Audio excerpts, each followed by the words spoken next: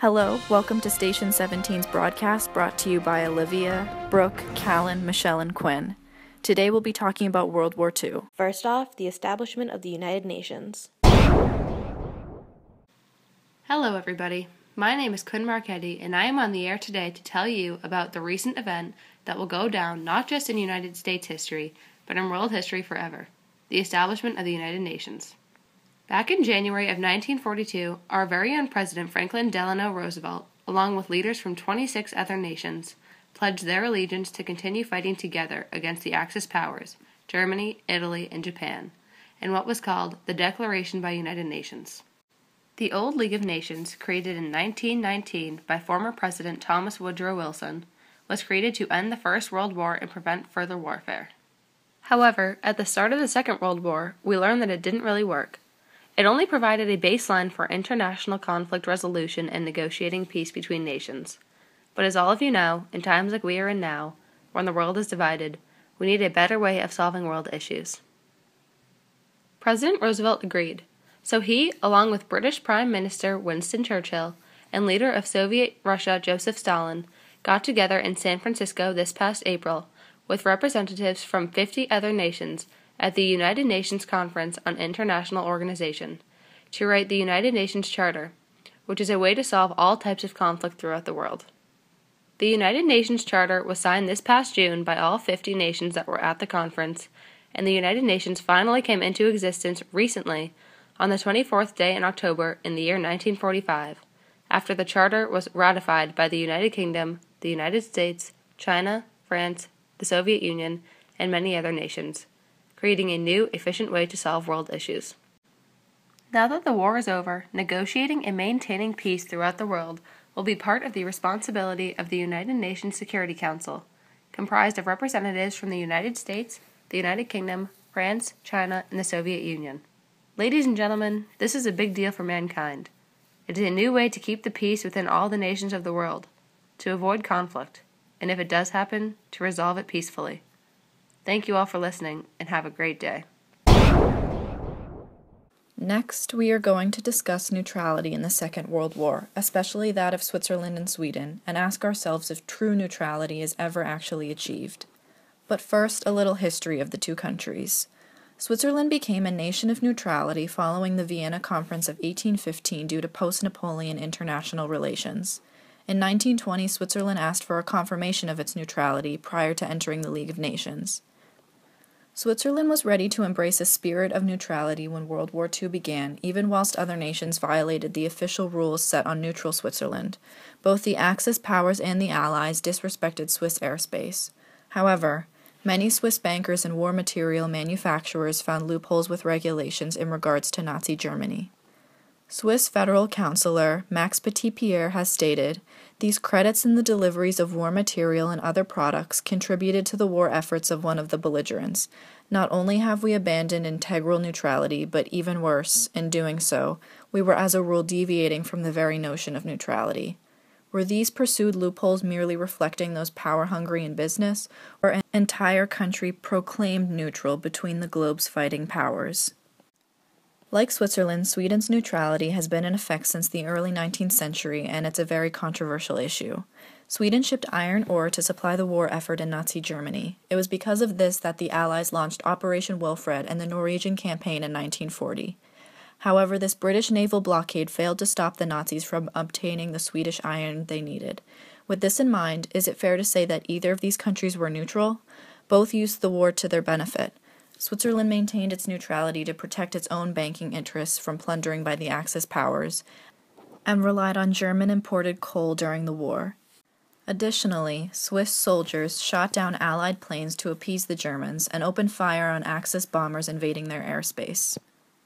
The Swiss had formed complex fortifications and gathered soldiers to prevent an invasion by Germany. Sweden had prepared to fight at the end of the war with the Allies if Norway and Denmark didn't accept a German armistice.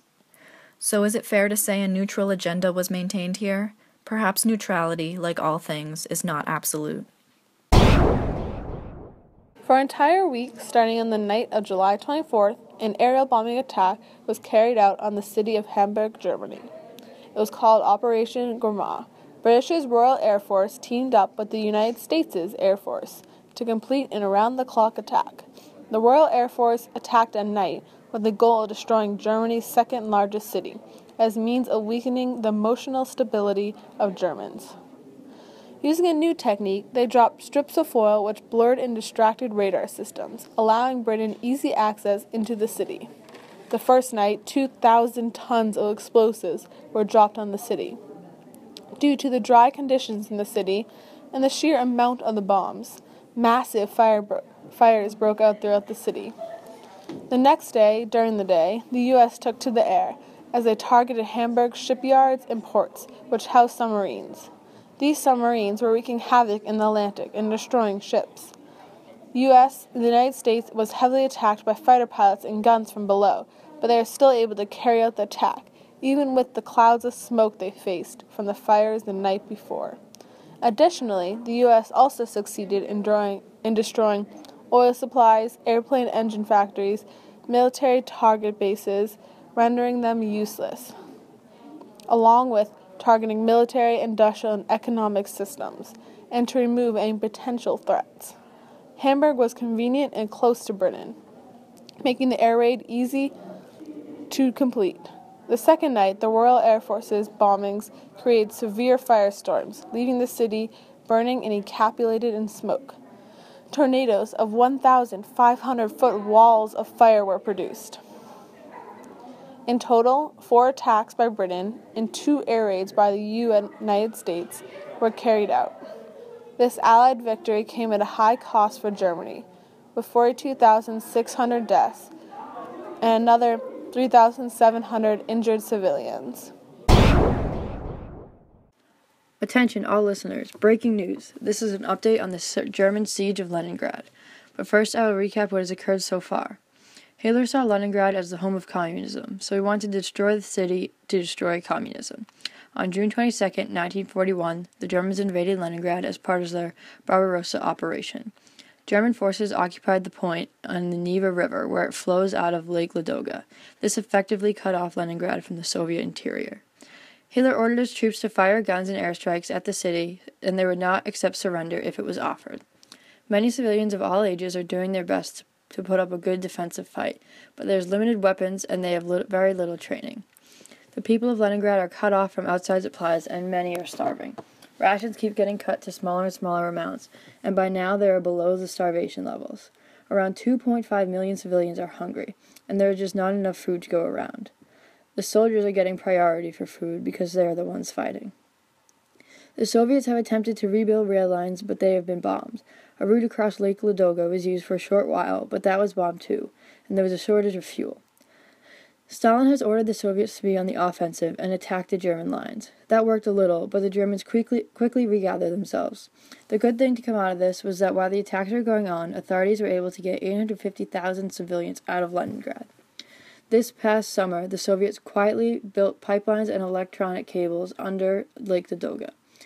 Soviet forces were able to gather themselves and attack the Germans. The Germans were not expecting this and were outnumbered, but Hitler would not pull back. So it is official. The Soviets have just successfully pushed back the Germans. This has ended the 900-day siege on Leningrad, making this a huge win for us and a big defeat on our fascist enemies. Stay tuned for more on the war. Hi, my name is Brooke, and I'll be reporting for the final segment of this broadcast today. I think it's very important that we all take some time to address the Japanese atrocities that affected our Eastern Hemisphere. The Japanese are trying to hide and distort these atrocities from the rest of the world, so it's time to shed some light on the truth of the matter. The war crimes committed by the Japanese were as inhumane as it gets. The mass amount of murders are astounding, but the method in which each person is murdered is perhaps even more astounding. These murders were often so distasteful and humiliating that for the interest of our listeners, we will not spend time discussing the details of these violent acts. However, let's take a look at Lushan. Lushan is a city in China where 30,000 Chinese were massacred by the Japanese in November of 1894. Lushan is one of many examples where the Chinese were victimized by Japan. Another example is the Nanjing Massacre. The Nanjing Massacre occurred in late 1937. Japan attacked the Chinese city of Nanjing and went after both soldiers and civilians there. Hundreds of thousands were brutally murdered in that one city. On top of that, it is estimated that tens of thousands of women were sexually assaulted. It is unknown how many of those women faced their assault right before their death and how many had to live and persevere past that trauma. Also, Japanese troops were committing crimes on their way to the city of Nanjing. As if they were doing it for sport, Japanese troops partook in killing contests and pillaging. Once they did arrive, however, infants and elderly people were not excused from their cruel games. On top of the damage Japan made on the people of China, they also managed to burn down almost 1/3 of the buildings in Nanjing. Calling the Japanese relentless would be an understatement.